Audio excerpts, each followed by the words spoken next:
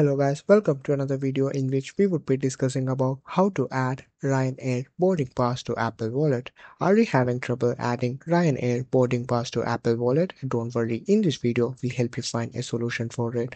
Just follow these easy steps. First, open the Ryanair app and log into your account. Now, make sure to check in. Click on Retrieve My Booking if you can't find your booked flight. After that, obtain your boarding pass. After completing the check-in process, your boarding pass will be displayed. Make sure to save it in the app. After that, go to the More section and click on Boarding Passes.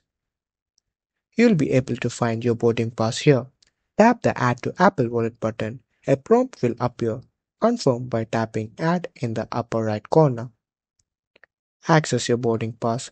After that, you'll be able to access your boarding pass from the Apple Wallet, which can be scanned at the airport for boarding. Thank you for watching.